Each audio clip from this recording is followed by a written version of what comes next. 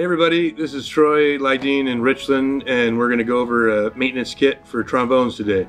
But it's going to come of basically 5 items: your oiling and your greasing, the brushes for cleaning, and a polish cloth, as well as a pencil and practice record.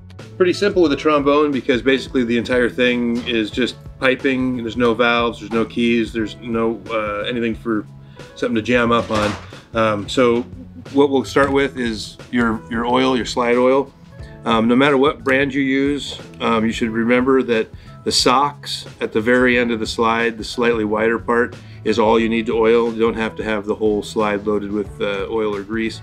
And how you end up doing that is by just putting a couple of the drops on the slide itself, on the socks as you go in. And it only takes a few, like we did with valves. And that should be enough to get the slide working, and then that's why they have spray water. You can spray water on there to help thin out the oil a little bit. Note that you don't use the grease. The grease is for slides that you don't want to have move at all. And that would be on a trombone. All you have left is your tuning slide.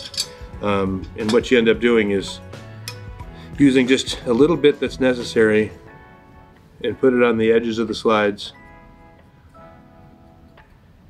so that as it goes into the instrument, it'll disperse the grease evenly.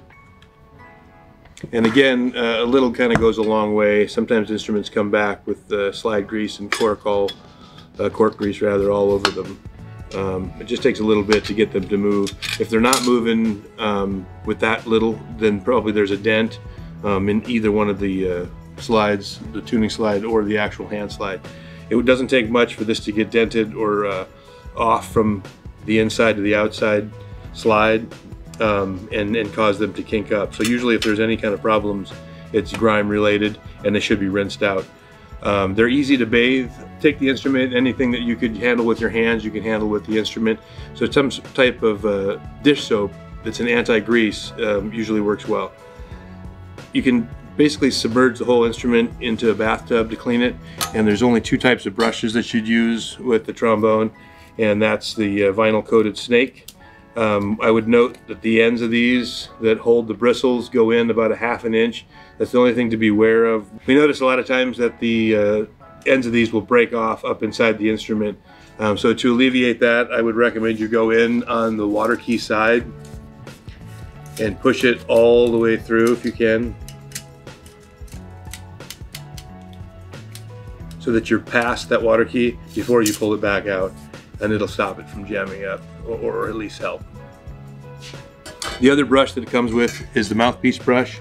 The tips of the bristles are better to clean with than just jamming it in there, so only go in till it's somewhat loose and just through the mouthpiece, and get it out clean that way. The last aspect of your kit is a pencil, which you'll need for band anyways, for marking your music, and a practice sheet, and a cleaning cloth. I recommend getting a couple of these. They're fairly cheap, and one can wipe down the instrument and one can be used to wipe off that excess grease. This stuff getting up inside the case makes things as dirty as anything else does. Your practice record is something that you could write down so that you keep track of the scales that you're on, so you're not going and practicing the same scales over and over, as well as keep track of your maintenance on the instrument. And wish you luck and happy practicing.